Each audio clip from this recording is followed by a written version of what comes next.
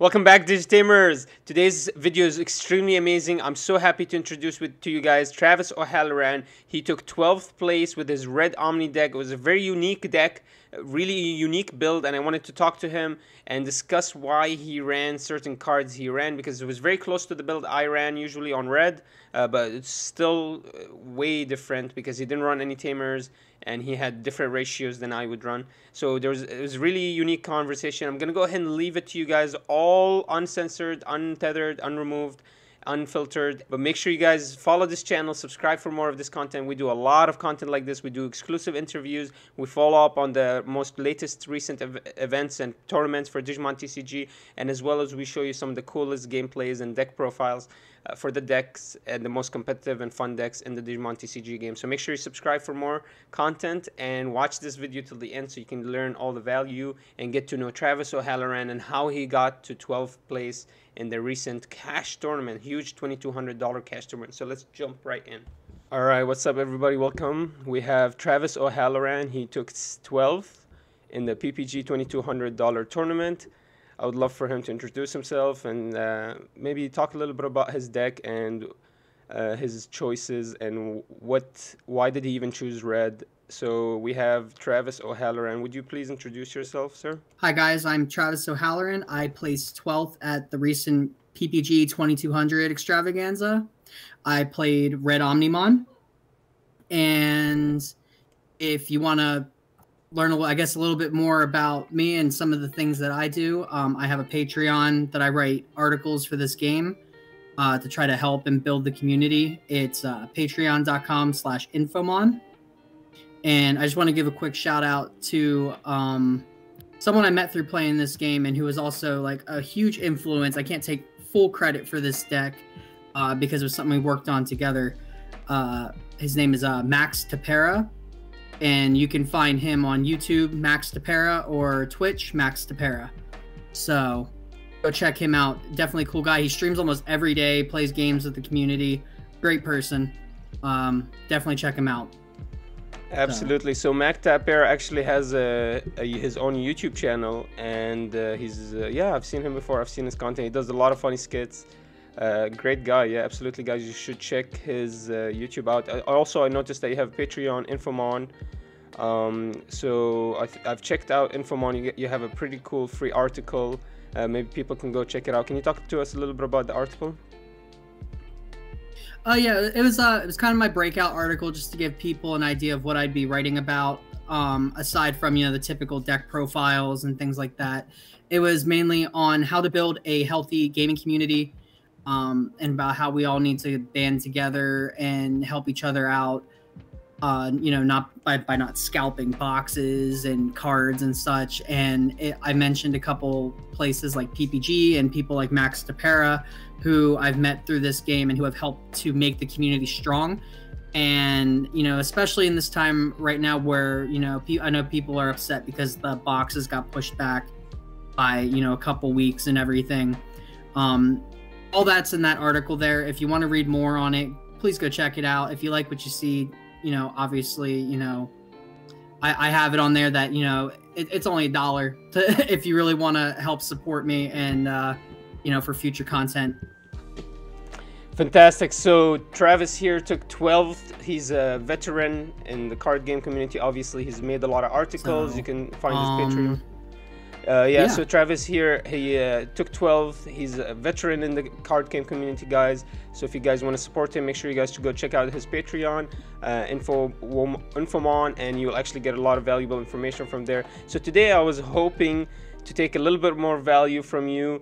You have an amazing red deck here that took 12th place. So can you tell us exactly the matchups you went against? What was your score in the end? Because I know people see 12th place, they think maybe you took 2 or 3 losses.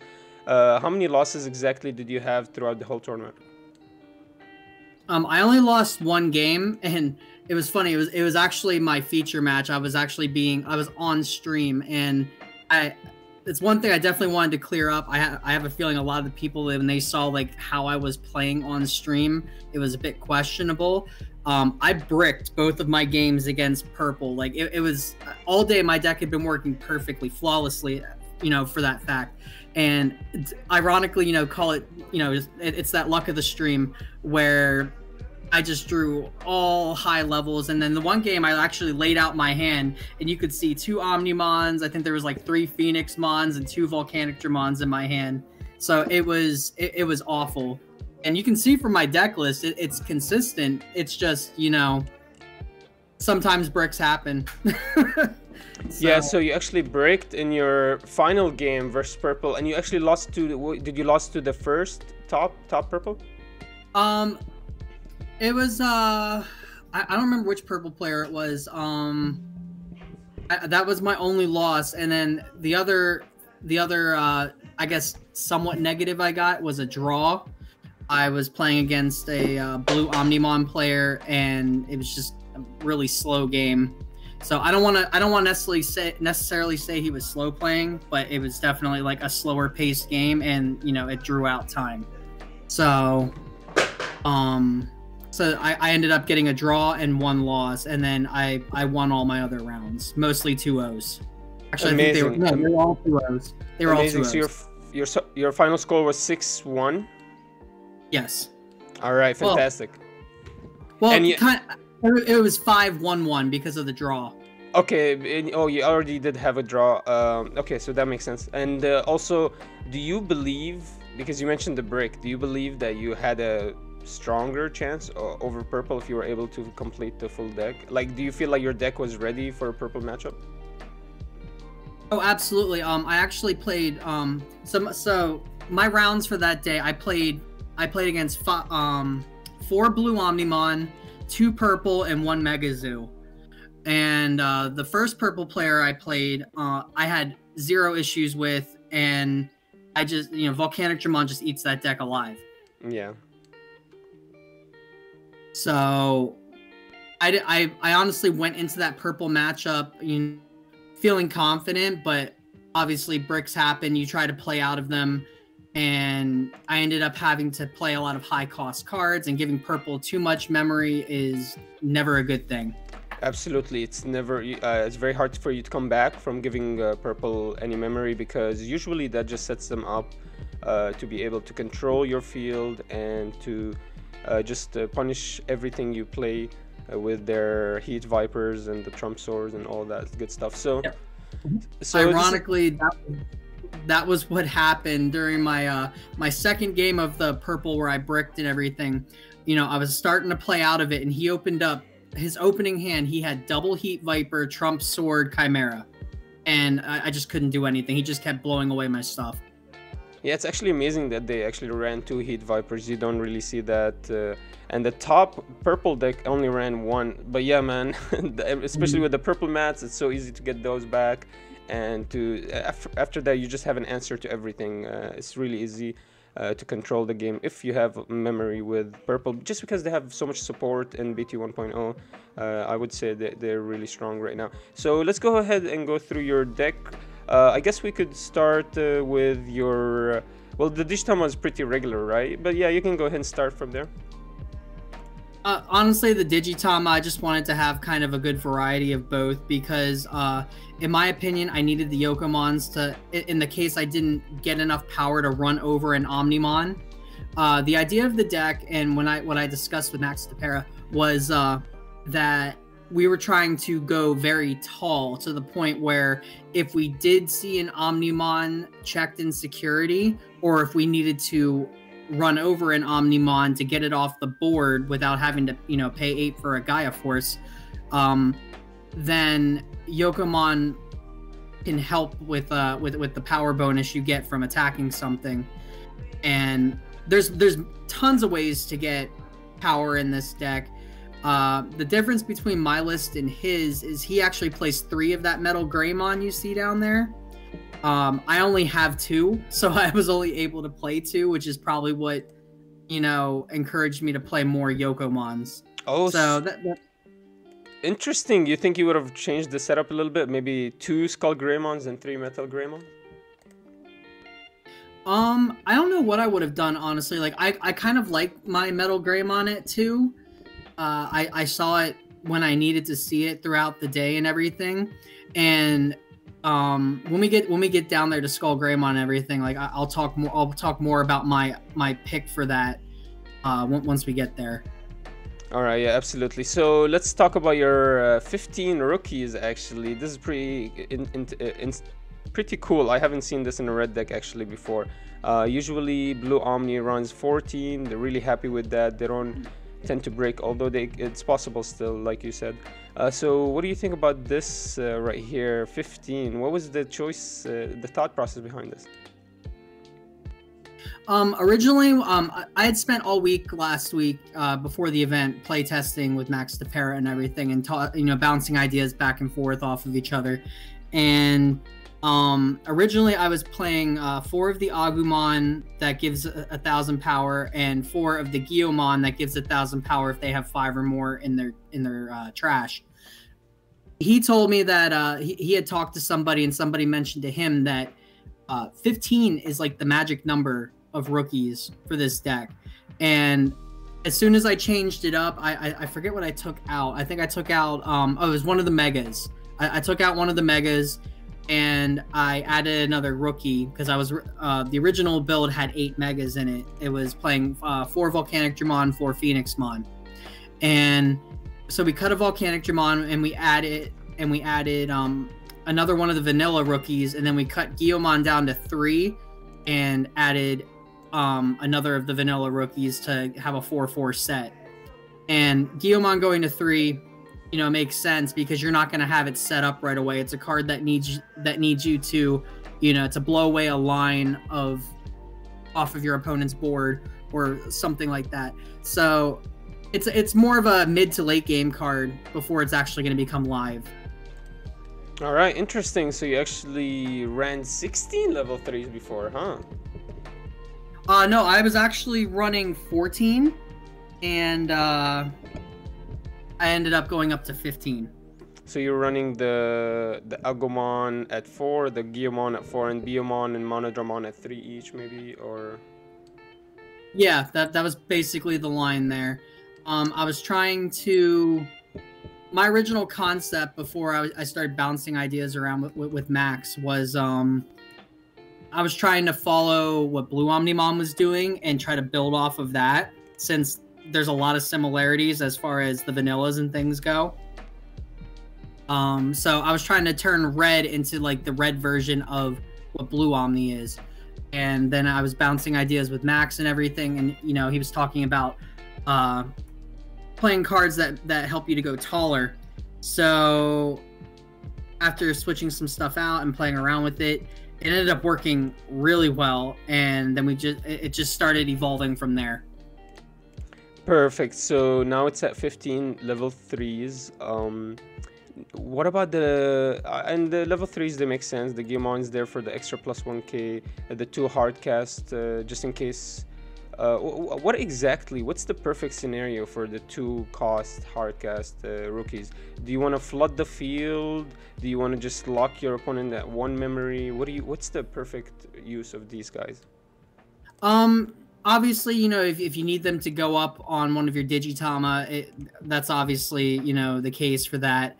But other than that, it's typically just to finish out your turn and lock your opponent at as low of a memory cost as you possibly can. And, while you're doing that, you're also kind of making your board wider and giving yourself more options to evolve on top of. Yeah, I've noticed that sometimes maybe when there's 2 of like the Monodramons in my hand, I'll toss out both, but just to lock my opponent at 1. Let's say I'm at 3 memory, but actually that hurts me. I feel like it's much better to drop a Monodramon and then evo a 𝐂𝐎𝐍𝐿 on top of him for 2. Or something other than dropping too many of those guys on the field. Do you share that sentiment?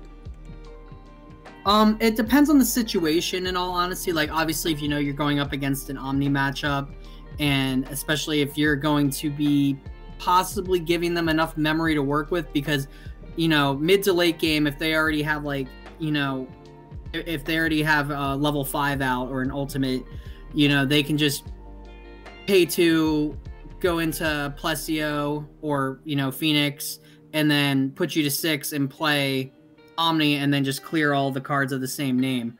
So you really got to be careful with how you do that, because you definitely, especially against blue, where they can just hammer spark and make that play viable even at 1. You got to change it up depending on the matchup. So there's gonna be times where you're gonna go, okay, pay 2, go into vanilla, and then pay 2, go up into core, or you're just gonna go, okay, play 2 vanilla rookies, put you to 1. Yep, perfect. Thank you for clarifying. And then for your level 4s here, you mentioned that you were trying to model a blue Omni deck when creating this deck. Did that whole plan just go out the window, because now you're running 12 level 4s, 15 level 3, so it's definitely a different ratio totally from blue Omni, right? Yeah, definitely. When, like I said, I had started talking to Max and everything and bouncing ideas around with him. In his original build, he was playing the Greymon from the booster set, the one that gives 2,000 power, as an inheritable skill. Right. And after some play testing on both of our parts, you know, it was realized that the security +1 was more prevalent, because you definitely want to get as much damage in as possible. And unless you're playing against red, really, and if you play carefully, you really don't have much that you need to worry about. I mean, you know, if you're swinging at purple, Trump Sword's not going to affect you unless you're restanding your Omni, and if that happens, you know, it's just bad luck. But against everything else, you just kind of push in with that security +1, and then with Volcanic Dramon, if you happen to evolve it over top, if you don't need to hard cast it to kill rookies, you know, that puts it at immediately a security +2, while still having that card in the deck as a viability for Rookie Rush. Perfect, absolutely. So I've talked about this Greymon before. I think he's one of the best cards in the game. We don't see any other inheritable security +1 except one more time. Well, we see it in green also with that level 3, but he's so expensive, he's so wonky. The 1 Evo cost level 3, and he's so hard to get off. Every other security attack +1 has so much limitation to it, except the security attack +1. It's super easy to access. The other security attack +1 inheritable was the Black Metal Greymon, and even him, you need jamming or you need reboot to get your security attack +1. So there's so many limitations. Yeah. Greymon gives it to you for free, and he's a level 4, pretty much, you know, guaranteed level up. So would you ever run 14 level 4s? Would you, or I'm sorry, would you run 11 level 4s just to for the blue Omni? Because to blue Omni, they seem very comfortable with the 11. What's your thoughts on that? All right, so the reason I play, or the reason it comes down to, and this is where the differences between the decks start coming in. Blue Omni has a lot of draw power, whereas Red Omni has a lot of attack power. So Blue Omni can get away with playing less rookies and less champions, because, or it can just play less of everything for that matter, because of the fact that it has so much draw power between, you know, the DigiTama, the Gabumon, and then, you know, it can bring back out the Gabumon and draw again, and just the regular inheritable draw power from evolving up. You draw so many cards in blue that you can afford to play a different ratio of things. Absolutely. So you, whereas yeah. So yeah, I think that's the biggest difference, right? Is the draw power. That's why maybe Blue Omni can afford running things at 3, or maybe even 1 Ice Wolf Claw and still be viable, stuff like that. So maybe that's why. So they're very unique in their sense, but they still even run 14 level 3s, and that's really, you know, that's scary. That's kind of, if I don't ride my level 3, I'm pretty much screwed here. But you're right, they do have the Zudumon, they have access to other things, they don't need to necessarily have a level 3. So that makes sense. That's maybe their ratios are very special to them, whereas you picked up. Well, that's the other thing is I didn't even mention that. All right, so like you mentioned 14 level 3s, they don't you know, not having that would be bad. That's not even the case, because if they have a Zudumon in hand, they have no problem just dropping that Zudumon and drawing 2 cards. Because not only are they putting 2 cards into their hand, so they're plussing 1 at that time. They're also putting a ultimate on the board where next turn they can just go right up into Plessy and right into Omni, and then that Omni will generate 2 memory from swinging. Yeah, and usually there's no deck that has an answer to that Zudomon except the Trump Sword. That's literally it. Or maybe a Gaia Force. I guess we do have an answer for the Zodo, but you're not gonna spend 8 memory on a level 5. I think that's not the ideal play. So yeah, there's no way to get that Zudomon out of the field. Huh? Actually, I would, and I did it throughout the day, honestly. Really? I have, okay.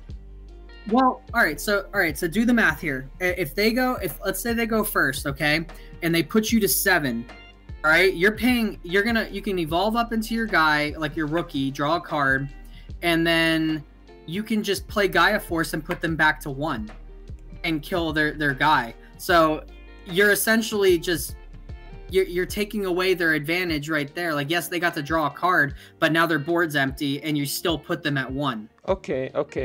That's actually makes a lot of sense. Absolutely. So as long as you can answer that, you don't even need to kind of get an advantage. As long as you answer their attempt to gain an advantage.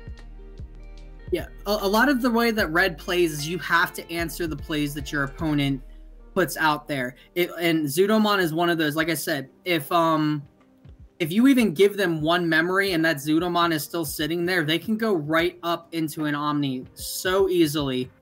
And if that Omni sticks to the board, then it's going to generate 2 memory the first time that it swings and uses its effect, and then 1 memory every time after that. So, and being able to do that allows them to go wider or make more plays or start up another line. So by the time you do deal with that Omnimon, you have another one to contend with, and then you're just so far behind that you can't catch up. Like, that's the scary thing about Zudomon, is it can put you so far ahead that that it's just so hard to come back from if you don't deal with it quick enough. All right, that's very interesting. So anybody that was maybe grabbing red and modeling maybe a blue Omni deck in order to build their own red deck and try to compete, that's not necessarily the most ideal situation, just because blue has their own they have their own tricks up their sleeves, they have their own skills and their PowerPoints. That's why they're on their own ratios. So that's really interesting. Let's move on to the level. So we know that you will never play with this level 4 lineup. It's pretty consistent to you. I've thought about reducing Dark Tyrannomon for 1 and just adding level 5s, but your setup is completely different than mine. I have to find room for Tamers, you don't. So maybe we can just talk about your level 5s here. So your setup is, you're running 9 level 5s. How comfortable are you with 9? 9 is a very good number, honestly. Because through playtesting, both Max and I both realized that if you didn't have enough of them, you never saw them. And it was like that with all the red stuff, because you're not playing blue and you're not drawing so many cards and everything. With red, you have to play a little bit extra on each end. So that's why I play 15 rookies, 12 champions, 9 ultimates, because you want to be able to go quickly up that ladder just like blue can, but you also want to be able to, you need to have enough copies of each of those individual levels to make sure that you're not going to just get chain locked. That's amazing that you say that, because if somebody looks at your deck at first glance and sees the 15 level 3s, they're like, oh, he's gonna rookie rush me. But you're actually trying to go tall. You're not going wide at all. You just want to secure that. No, I mean, yeah. I mean, rookie rush is always a backup strategy. You can't go wrong with something that works for the moment. And, you know, if blue can do it, if purple can do it, you know, even green can do it, why can't red do it? So I think it's such a valuable strategy to run these 2-cost rookies at 8. I think it's so valuable just because the Skull Greymon exists in red, and that's the only answer anybody has to these guys. If you can just sit there turn by turn, building them up. But maybe that's a little difficult for you since you're not running Tamers. So let me ask you about this. How does not running Tamers feel when you want to level up, let's say from a level 5 to a level 6 and access that security. I'm sure you usually find that you're passing the turn because maybe you don't have enough memory. Do you feel that way, or do you feel like you just get the 3 memory every turn and you can maybe, let's say, jump from a Metal Greymon to a Volcanic Dramon and you have access to that security attack immediately, or do you usually have to pass the turn and then gain that access at the next turn? All right, so with the Tamers, all right, so the one concept that a lot of people fail to realize when it comes to the Tamers is that those Tamers set you to 3. Your opponents, if you're playing a good opponent, they're going to capitalize on that fact. So instead of locking them at 1, you're essentially locking them at 4. So you're giving them a lot more memory to play with, because them knowing that you're going to go to 3, they're just going to play something to put you 2, 3, or around 3. So instead of putting you, instead of putting you to 2, they'd be putting you to 4. Instead of putting you to, right. But they would have to have the play, right? They would have to have that play ready for them. So sometimes, yeah, they'll just hard drop a Core Dramon or whatever blocker, Grizzlymon, to just kind of stop you. And they're like, yeah, actually, you're already going to get free mana. But we talked, me and David Jung, about that. And actually, that sometimes can hurt them towards the end of the game, because you don't necessarily have to give out that 3 memory if your opponent is getting it for free. But that's interesting. You have a completely different maybe perspective on Tamers. You don't appreciate them at all?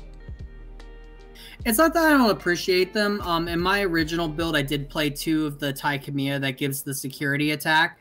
The other thing that you have to remember is that 𝐂𝐿𝐼 only goes off when you have a full line underneath one of your megas, and it also does not affect Omnimon, because Omnimon is not a red card. That's true, and I noticed that more blue Omni decks are running D-Digivolution cards, so with only one D-Digivolution you already lose that security. But actually, that's what I thought. I thought that Tai was a late game tamer, meant for the security, but David Jung was talking to me about how the 3 memory is the perfect number for him, unlocks so many plays for him, allows him to be able to jump to a War Greymon, and let's say his opponent gives him 9 memory, right? So War Greymon allows him to jump into another Omnimon, and just having that pressure that the opponent's thinking, oh, I need to give him extra memory, or no, I'm giving him free memory, I don't want him to gain it, let me just use it for myself. I think there's a good you know what I mean? I think it balances itself out, where the opponent has to make a play happen, and if he doesn't, he just feels like he's losing. But if he does have the play, yeah, I guess he's he's compensating for the free memory you're getting. So you don't even care about memory. You can make your plays, you can build your deck, you can build your whole lineup with the opponent maybe locking you at 1 memory every turn. Well, that's why, if you look at the build, there's a lot of 2-drops in there. Like the Biomons are 2-drops. The other vanilla is a 2-drop. My Dark Tyrannomons, they only cost 1 to go up into. My Groundramons are 2-drops. My Phoenix Mons are 2-drops. So if they want to sit there and play the 1-to-1 game, I can sit there and play that game all day. And eventually, I'm just going to either get a very wide board, or I'm going to get a very tall line, or a mixture of both by the time that they're actually like, okay, I'm ready to play the game now, and they start giving me more memory. And then by then, it's too late. I've already built up a ridiculous amount of advantage, and it's all just going to come in at you the entire time. All right, perfect. Thanks so much for that clarification. That's perfectly well said. So you can actually compete. You want to compete with that. You feel like maybe you'll actually gain an advantage later on. What about, do you feel like you? I think this no tamer strategy. I totally agree with you. It's not necessarily a gain in your side, because your opponent still gains a lot of plays. I mean, he unlocks to himself basically 3 extra memory, like you said, or 2 extra memory plays. So it's not necessarily, actually not necessarily is a good play. How do you feel going against decks that have Tamers? Do you feel like you're automatically at a disadvantage? Do you feel like you're always trying to catch up, or do you actually still feel confident, you know, by dropping the Metal Greymon, maybe losing, you know, he's at 3, they gave you 1 memory, you gave him 1 free memory, but you're still able to catch up? Do you still think you're able to maybe have that build ready by the time, you know what I mean, by the time it needs to be there? Let's say you go against somebody with a Tamer. I don't ever feel like I'm behind when it comes to a Tamer, like, cause like, you know, like both purple decks I played against, you know, aside from the one that I bricked against, but the first one that I played and the deck operated the way it was supposed to, I don't mind that they get to go to 3, because that just opens up my plays even more, because instead of me being like, oh, okay, I can only put them at 1 right now until I'm ready to start going on the advantage, that just opens up more plays for me. That allows me to be like, okay, well, I'm gonna go down to 0 and play this Dark Tyrannomon on top of something, and now I'm just gonna evolve this other line by paying 3 into like Metal Greymon, or I can put a Volcanic Dramon on top of something if they're not going really wide with rookies. It opens up my plays so much more, and then my Omni plays are so much more devastating because of it. Because, you know, if let's say they play something and put me to 3 and they have a Tamer out, you know, that's a free Omni essentially right there to me, because I'd be putting them to 3 anyway, but they're not gaining any extra memory advantage that normally Omni would give them. Absolutely, because normally you would put them to like 6. Exactly. So it does pay off. I think that's an interesting, this is a really interesting discussion. Definitely there's a lot of people that would argue, no, you need Tamers. You know, they can lock you, they can crush you, they can basically control your and manipulate your energy sources.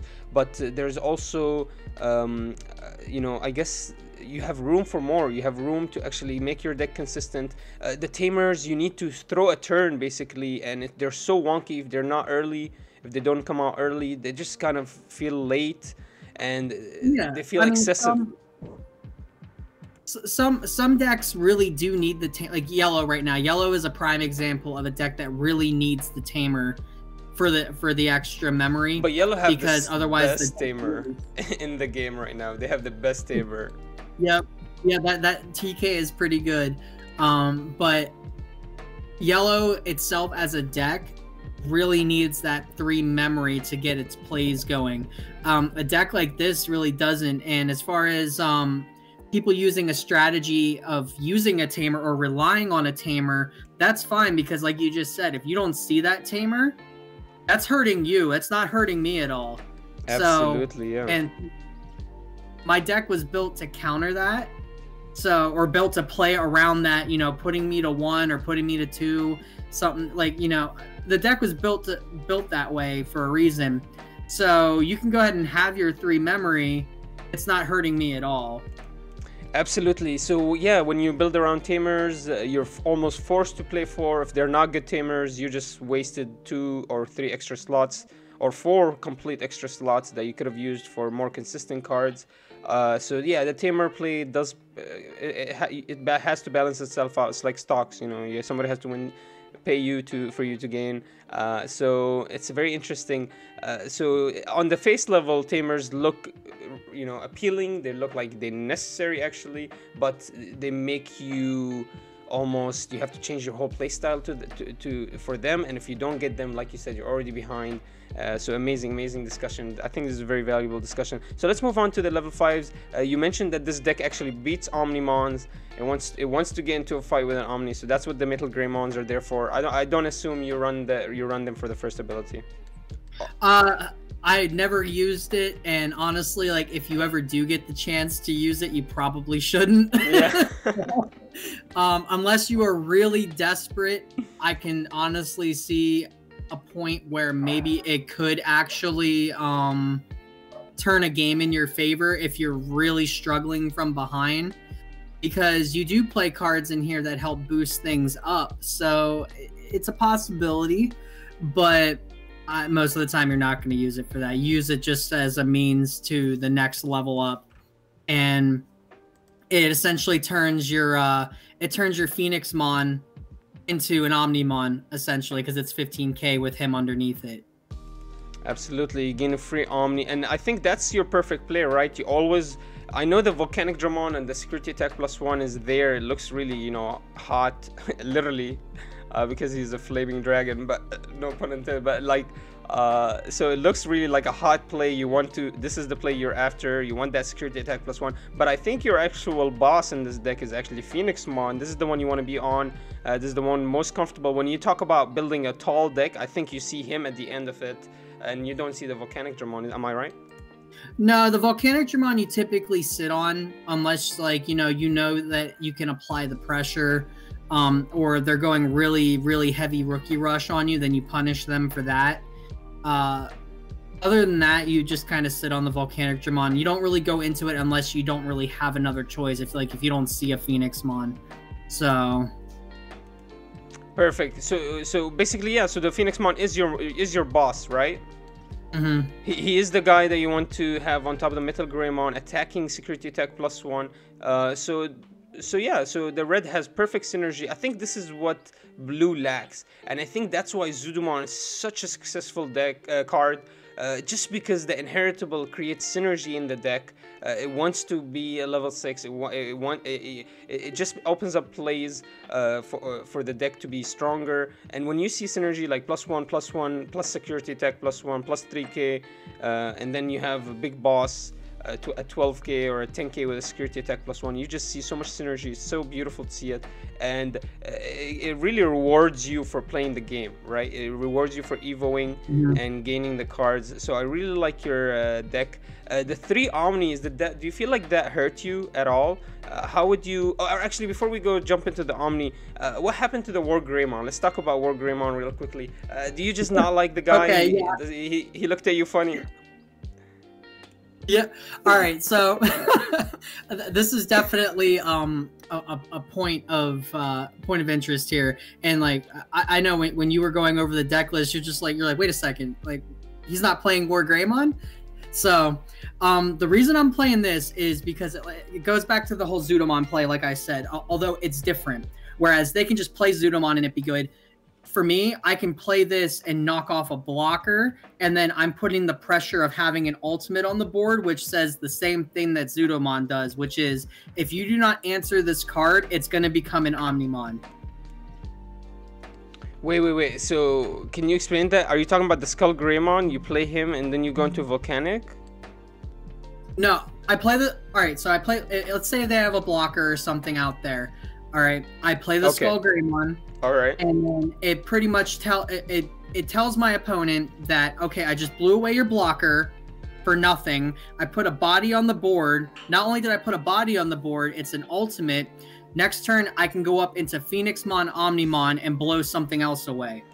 Oh my god, so I see, I feel it. I feel that pressure from here. So interesting, and that's the play here.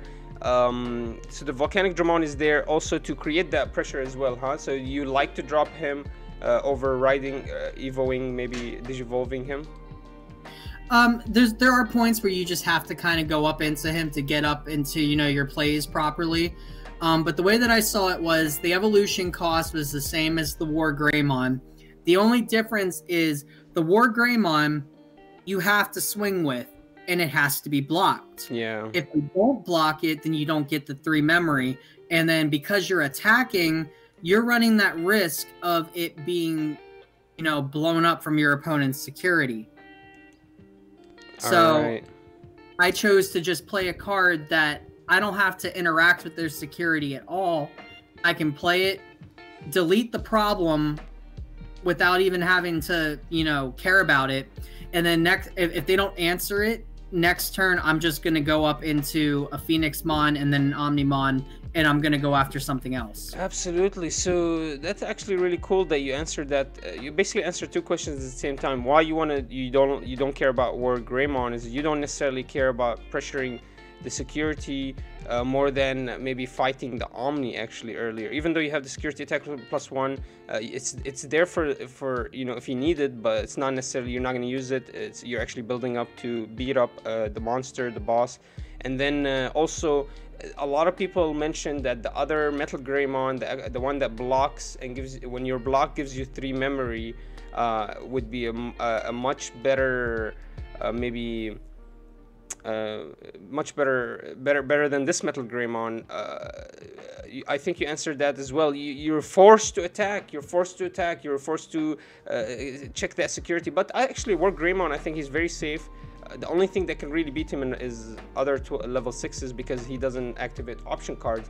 But yeah, you still don't want to kind of lose that Omni potential.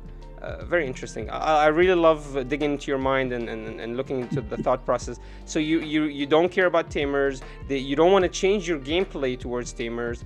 And your boss monster here is Phoenixmon because you want to beat the Omni. So you're basically building into him. Volcanic Dramon is an extra option there. And if you need to necessarily, you'll go on to him.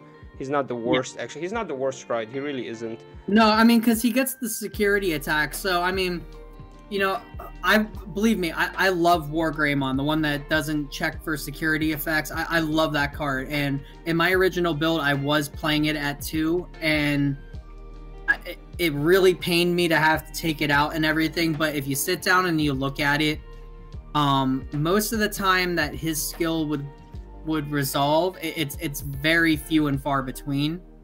And the other thing about him is he gains security +1 on play, and then he loses it, whereas Volcanic Dramon keeps it the entire time and also provides a load of pressure by destroying all of your opponent's rookies. Yeah, or even Devimon in purple. Like, that's why purple is such a good matchup for me, because Devimon is purple, he's 4K, I'm gonna knock him out. Absolutely. It feels so good to eat those Devimons. It feels so good to break. I know they look so annoying, but they're actually really easy to destroy. And actually yellow later on in the future, I mean, the Devimon strategy is just gonna die out. It's gonna be the retaliation strategy, where like you want to have retaliation in your inheritable. Yeah, I mean, you'll still play Devimon because he has the inheritable retaliation, but you just cannot attack with he can't survive any turns. Yellow has cards that -4K for free. Like, it's basically like insane in the future. So yeah, that Devimon is gonna get hurt. He looks really yummy, he looks really strong, he looks like really competent, but when you really check him, yeah, he breaks apart. Amazing. So let's talk about the Omni at 3, because we did talk about how the draw is not there for Red Omni. Whatever you start your hand with, you're pretty much locked into that, you know, with a couple extra draws, but you just don't have the pressure, the amount of draw like Blue Omni would, and the amount of control of the deck. So how does that, do you like the 3 Omni? Would you ever increase this number? Is this the perfect ratio? All right, so this is where me and Max differ, because Max definitely, I think he upped his to 4 because he felt like he didn't see it enough. I haven't reached that point where I felt like I haven't seen it enough. Like, in each of my games, I saw Omni when I needed to see him. And the only time I saw too much of him was during that round that I bricked and I had multiple in my hand. So, usually I'm able to resolve at least 1 or 2 Omnis per game. And as long as I can at least do that, I feel like 3 is a good number for him. I think 4 is a little too much. It's a little too heavy. I don't want to see multiple Omnis in my hand, like, early on. Over the course of the game, if I find one and then find another, that's great. But I do not want to have a bunch of Omnimons in my hand. So... Interesting. So you actually you deferred with your partner Max Tapera as well. We talked about this earlier. He helped you with this deck, or you guys built this deck together, and you guys actually deferred on the number of Omnimons. And I think it's a really easy point of difference here. I think the 3 is. I think I agree with you totally. I think the 3 is. Even though it looks like you're not going to access it, but you already have so much removal with Gaia Force. right? And it's free. You don't wanna ever remove that. You don't wanna reduce the Gaia Force to 3 just because it's the free removal. It's the one you're always gonna use first. Omnimon, if you're able to get him out, for sure you're gonna get him out, but he's so inconsistent, whereas Gaia Force is much more consistent. So if you were, for example, if you were to run 4 Omni and 3 Gaia Force, I would not like that at all. So I like the instead, when I see 3 Omni and 4 Gaia, I feel comfortable, and I think that's where your thought process was going as well. Would you say so?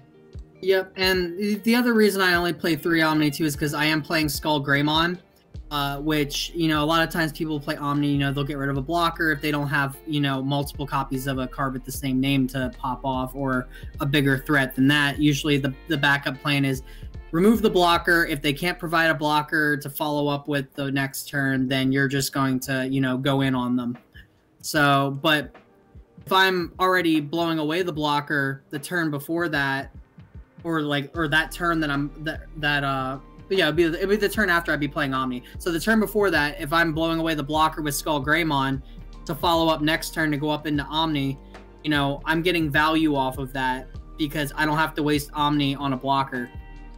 Perfect, exactly, perfect. So you can get their biggest guy out of the field instead of trying to remove maybe doubles or small little rookies.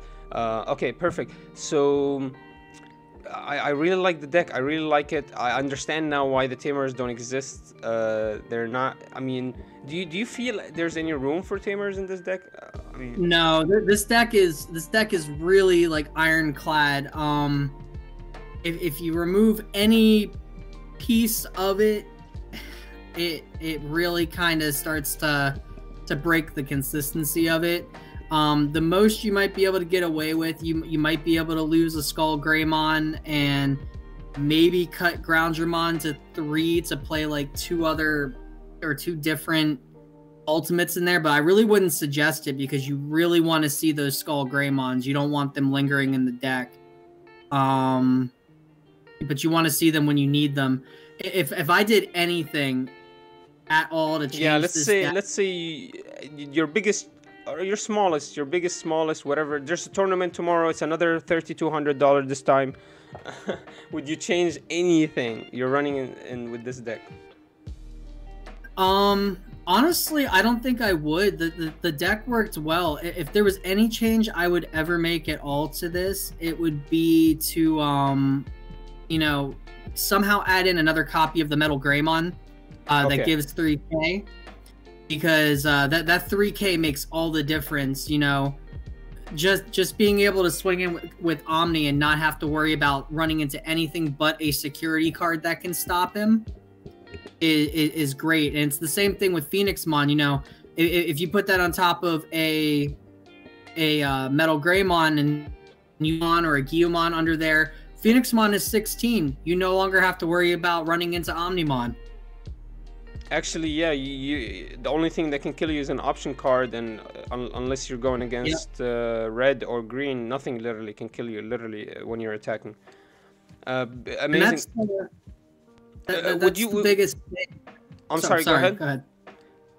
The biggest thing too is that, like, once Omni is on the board too, a lot of decks don't really have the ability to just attack over it, so they have to spend a huge amount of memory to deal with the Omnimon, whether it be by locking it in place with Puppetmon, or devolving it by playing Machinedramon, or playing a Cocytus Breath, or a whatever Green's card is, the 7-drop that puts a suspended card. Terrace Cluster?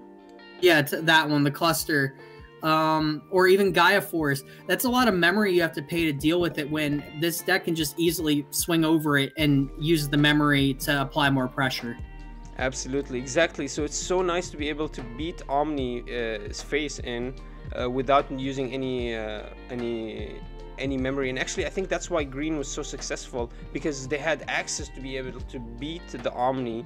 Well, I guess they're not as successful, but they're still a contender, even though they have no support whatsoever, barely any of their downloading cards and barely any of their most powerful cards. They're still a contender in the field, I think, because of that ability to stand as a 15K unit or a 16K unit and I don't necessarily have to spend 7 memory to destroy your 6 memory card. I'll just beat it in and play another rookie. Really gives you choices to play. Absolutely love this.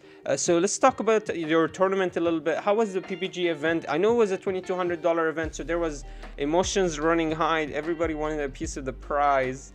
It was a big piece of pie, a huge pie actually. Everybody wanted a piece. Yep. And so how was the tournament run? Any thoughts about PPG? Have you played in any other PPG events? If you saw any difference, maybe you can point it out. I've always loved PPG as a store, as a company. You know, I played Dragon Ball Super before this, and I went to their tournaments for that, and they always ran very smooth, very well. Their staff is amazing. Such nice people. I never had any issues. I always loved going to their events prior to this. As far as the webcam events go, I was skeptical because, you know, it's over webcam. Like how can you make this work so smoothly? And much to my surprise, it ran great. And this was my second tournament for PPG through the webcam. I did one a couple weeks ago.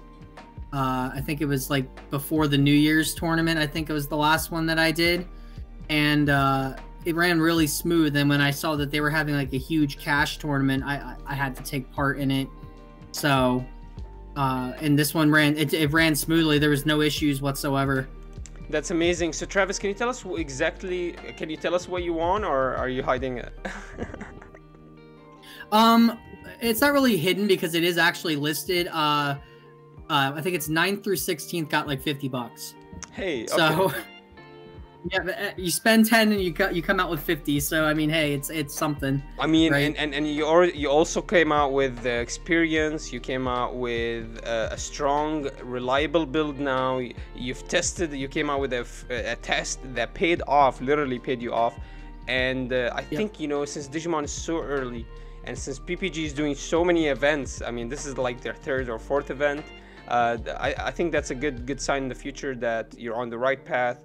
You know, you're building something good. You're building something good, right? And I think you'll definitely see it pay off in the future, as long as you know it's paying off, right? It's showing you, it's confirming that your thoughts were right. So it has to be nice to win, even if it's just $50, you know. Yep. I mean, and like I said before, like, you know, I can't take full credit for the deck. I definitely could not have done it without Max and his input on things. It was definitely a huge help, and then also with like play testing and practicing with him all throughout last week was also, you know, a huge help to that. Yeah, so you know, like I said, I definitely got to give him credit for this as well. Dude, Max Tapera has such a cool channel. If anybody hasn't checked it out yet, it's such a funny channel. He actually does really cool Digimon content and skits I've seen. They're really funny. I don't know if he tries to be funny. I think he's just trying to be as real as you can be, and they come off super funny. So yeah, I really like his content. I'm already a subscriber. Make sure you guys subscribe. Yeah, he's actually been doing a lot with his Twitch right now. He's actually growing really fast on Twitch, so I would definitely go check him out over there. He does stuff pretty much every day, sometimes maybe even twice a day, depending on his work schedule. So I think he does, like, you know, during the day, and then he does like a late night stream as well. So definitely give him a check out. Wow, that's a lot of work. That's amazing. Absolutely. So if you guys, and I think right now he's only doing exclusively Digimon TCG content. So if you're looking for somebody that's doing exclusive Digimon TCG content, that's obviously really smart, knows what he's doing. I mean, he's part of this deck that topped Max Tapera, so make sure you guys check him out. And Travis here, a couple of minutes, I just want to ask you, I know we talked a lot about the deck, and I want to know, what's the perfect first turn for you look like? What do you want to see in your hand? What do you see in your hand and you're like, oh my god, no, this was such a brick? Like, can you imagine what's a perfect first hand look like for you? Perfect first hand for me, I honestly would like to see at least one Gaia Force in my hand. I love having it as an option there to deal with any kind of like line that my opponent has created, because just being able to blow away that line and have them have to rebuild it up, and you know, they have to hope that they have the answer if I get rid of it. So just having that as an answer is always nice. You want to have Agumon in your opening hand, followed by either Greymon or Dark Tyranno, preferably Greymon. Dark Tyranno can help you if you're going first. It just puts your opponent to 1. You know, it doesn't give them much to work with. And then you want to see Metal Greymon for the extra boost in power, and a Phoenixmon. And then you want to try to find your Omnis as you're evolving up and drawing through your deck. So, I mean, opening with 1 isn't terrible, but like you definitely want to find it as you're going. So, so from what I can see, maybe a Gaia Force, 2 rookies, 1 Guillamon, 1 Monodramon, like one 2 cost, one Agumon for sure, since this is the first turn. Yeah. Instead of the Guillamon, Agumon. And yep. Then one of each, right? One of the dark, one of the level 4s, one of the level 5s, and one of the level 6. So if you can have, I see what you mean. So absolutely, it looks good. Usually some decks love to see Tamers early, or they don't want to see their Tamers early. So like purple, for example, if they see it first hand, it's like, what am I gonna do here? Because they can't play it first turn, or if they can, but they're still, you know, they miss their timing on it. But this deck doesn't necessarily rely on these Tamers, so it doesn't need it. It just needs its lineup ready, and a level 3 or level 4 and a level 5 is really all you need, right? Yep. Perfect. Thank you so much. Do you see any struggles that this deck can struggle against? Have you went against the deck and you're like, oh my god, there's just nothing I can do against this? Because I've ran, for example, against purple multiple times, and they just seem to have an answer to everything. You know, in certain, they can answer really a lot. So yeah. Do you feel like there's a deck that this deck just struggles so much against? I can't really say there's one that like struggles. There's certain scenarios, definitely, like you just said with the purple, like, you know, like I said, during my feature match and everything, the guy opened two Heat Viper, 1 Trump Sword, and a Chimera, and everything I put on the board, he just blew up. Exactly. So it happens, though. I mean, you know, it's the luck of the game and everything, and sometimes you just got to keep something back in the raising area and build it up, and then hope to go in for like, you know, a solid swing, and then force them to give you more memory so you can rebuild if they have to get rid of that threat. So other than that, I really don't have many other issues with other decks. Obviously not yellow. Black isn't an issue for me because I don't care what you do. You can throw that War Greymon blocker. I'm just going to blow it up with Skull Greymon for value. So, what about Blue Omni? Blue Omni, like I said, I played 4 of them during the tournament. I 2-0'd 3 of them, and I drew with 1. Yeah, man, I think the pressure, that security attack +1, that it's just too good. It's just too good. And I've noticed even Steven Rodriguez, he took the 3rd. His deck is so interesting. He actually accessed, he plays the loaded Lyomons. I think that's to access attacks from level 5, because I think Blue Omni just didn't have any pressure from level 5. And they had to wait to get into a level 6 or an Omni to start attacking, or they're risking losing that level 5, which is extremely valuable. You know what I mean? They don't want to lose it. So Steven Rodriguez, I think he found a loophole by playing those loaded Lyomons, and it gave him you know, a boost. But actually this now we're seeing the evolution of this meta. I mean, Blue Omni is losing its top contender status slowly, and I can see this being eroded even further with the, you know, with the evolution of deck lists like yours that don't rely on Tamers, are more consistent. It's very interesting. You know, I see this game evolving. You know, I've had some talks with some people that did say that the meta is solved, especially with the webcam tournaments. I mean, we've already had like 5 or 6, 3 official webcam tournaments, and then other PPG events, and they're all extremely successful. Over 100 players with the Digimon TCG game, and it hasn't even released yet. You know what I mean? Imagine the release. Once the release is out, 1,000 players I can see or more per webcam. So, do you like this webcam era? What do you think of the webcam meta? Do you like where everybody should be on the same level?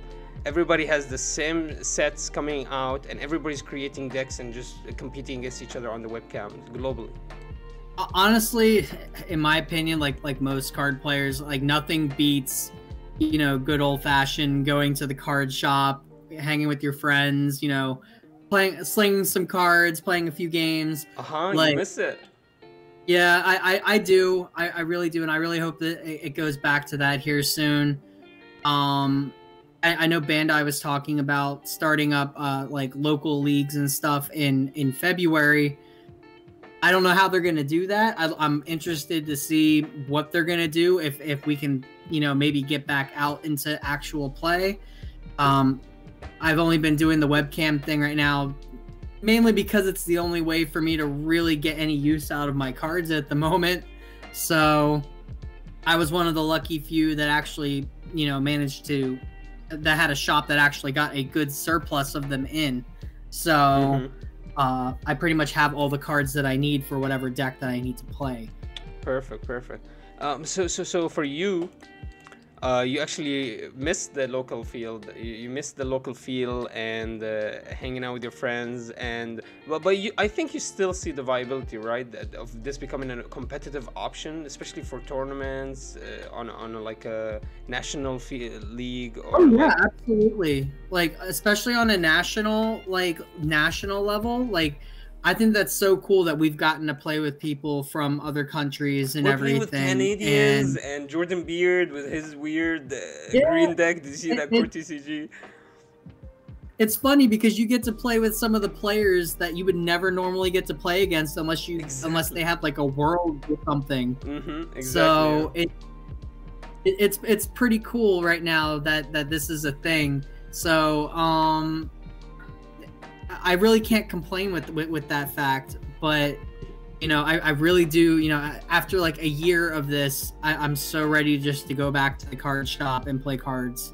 So you're right, man. Nothing beats the locals. That's why I think all of us are still playing TCG. We started when we were really young. We had our friends hanging out around us. The guy at the shop was super cool. Gave us cool promo looking promo cards. And I think maybe that's actually what Bandai's plan is, to increase the league, to have a league, a local league. Maybe they'll push a lot of promo cards or whatever promo products. But yeah, I think this was a very valuable conversation. I learned a lot from your deck. Do you have any final thoughts? Do you want to maybe shout out somebody or anything out before we leave? Maybe you can leave our audience with anything to remember you or follow you with. I think I got my shout outs and stuff out of the way. As far as final thoughts go, I'm a firm believer in that, you know, when they make these cards, every card has a use. Like, you can read a card and it could be like, you know, the worst card you've probably ever read. But I guarantee you, in some kind of combo, in some kind of strategy, or maybe not right away, maybe down the line, that card will have some kind of a use. And if I've learned anything I've been playing card games since I was 13, 14 years old, and I'm 33 now. So if I've learned anything, it's take a play set of your cards out of your box, like keep a play set of everything. And if you want to move the rest, that's fine, but keep a play set for yourself, because I guarantee you at some point those cards are going to have some kind of a use down the line. Dude, I totally believe that, especially with this deck. Absolutely, I believe that because, well, I think Digimon is pretty unique because they're already coming up with a promotional booster set for BT 1.0. So they already know that they don't have a lot of product, or like Omnimons are so rare. They're already bringing back, they're reprinting these cards already from like the first set. They're already planning reprints, I guess, for 2 sets. I'm not sure what their plan is completely, but they already revealed it, that they're planning to reprint already, but I did think it was extremely valuable to keep these cards, even these regular uncommon toss, you know, like the monodramons. Oh my god, keep them. Yeah. These two cost Digimon are always going to be viable. These Agumons are always going to be viable. There's always going to be a deck that plays them. These Tyrannomons, absolutely, Greymons, everything's so viable. What are your thoughts about Muchomon though? Muchomon right here, I'll show it to you. Oh, the bird. Come on, he's the #1 most useless card. He has to be. I mean, he does have 5k though. Oh my god, he's so strong. It was funny. It was funny, right? So during, I had the stream on my TV and stuff when I was like in between rounds and stuff, and I was watching them go into all these feature matches, and they went into this one match, and I guess the guy was playing like Megazoo or something, right? And he was playing this card in it, and he's like, "Why are you playing this card? What is the purpose of this card?" Volcanic. It doesn't tie to Volcanic Dramon, dude. I figured it out. Honestly, the only thing that I can see this having a use for is having a play to make if you're at 0 and you have something like DigiTama to yeah, you want to keep him at 1. But it's a use though, you know, it has some kind of a use, and you know, maybe down the line there could be something that manipulates those numbers, or I don't know. Like it's something. You're right, man. See, I was even laughing at this card, and then I actually came up with the use. It actually counters Volcanic Dramon. If you're really scared of Volcanic Dramon, it was the meta, you would run these over any other level 3 because you're losing all your level 3s immediately. So interesting. Yeah, you're right. You're right. I think that's how they balance this game. They figured out a way to make everything. There's just so many numbers, levels, Evo numbers, costs, hardcast cost. Even their, now we know, hybrid can be utilized in a different way. It's so intense. It's so cool to see. And inheritables also, and on play effects, and main effects, and digiburst effect. It's gonna be such a cool game. I can't wait to see the future. Yeah, so I guess let's go ahead and end the interview here because we could talk forever, Travis. But yeah, final thoughts, and what do you want to see in the future for Digimon? Honestly, like, the future looks good for the game. I just want to see the game succeed because, you know, not especially with this IP, you know, it's got a history of games that have flopped. So I really want to see this one take off. So far, it looks like it has. I think Bandai has learned their lesson from their previous mistakes. Naruto. Anyway, man, I wanted that game to win so bad. But I just want the game to succeed. So far, from what I've seen from the Japanese metagame and the sets from that, set 5 looks amazing. I'm so excited to get my hands on set 5 with all the Omnimon support and everything in there. It looks so good. And all I can really say as a final thought is just to kind of be patient, you know. Like right now, Rookie Rush, I know it's an annoying deck. Nobody wants to go up against it. You know, people think you're scummy for playing it and whatnot. But, you know, look in set 5, there's a Tamer that comes out that pretty much says, oh, you play Rookie Rush? Well, guess what? You lose. Exactly, yeah. So it changes the whole game, changes the meta. I can't believe it. Just be patient, you know, try to enjoy the game for what it is, you know, try to improve yourself, especially right now during all this isolation. You know, all you can improve, you know, try to build yourself up for when like the real game gets going, when we finally get back into shops and into big events. Exactly. I think this is gonna be my strategy is that I'm gonna win now against all my opponents at my locals, because I've been having all these talks with so many pro players, so many professionals, so many guys that are winning topping. I'm able to take a lot of this mindset, and I hope you guys were able to gain some value from this interview today. We had Travis O'Halloran. It's O'Halloran. Yep. Travis O'Halloran. Make sure you guys check out his Patreon at patreon.com/infomon, and he has some really cool articles. He does a lot of TCG content. And in the future, do you see, are you going to be doing any more Digimon TCG content? Is there a YouTube channel we can find you, or is that something you want to do in the future? I have a YouTube channel set up. I don't have anything on it just yet. Currently, I'm working from a Chromebook right now, so there's really not much for me to really work with in terms of videos set up. So I might try to put a couple things up on my YouTube eventually. But right now I've just been enjoying writing articles, and you know, I'm trying to get my Patreon built up through just through articles, and I might put a couple videos on there as well. All right, amazing guys. So if you like this interview, if you liked Travis O'Halloran, if you want to support him, make sure you guys go to his patreon.com. That's the best way to find him, follow up with all his you know, all his content, and support him as well. So that's the best way, guys. Make sure you guys check that out. Besides that, really, we're gonna go ahead and stop here. Thank you so much, Travis O'Halloran, for stopping by the Batatonator TCG. We really appreciate it. Thank you for all the value you've given us. Thank you. Thank you.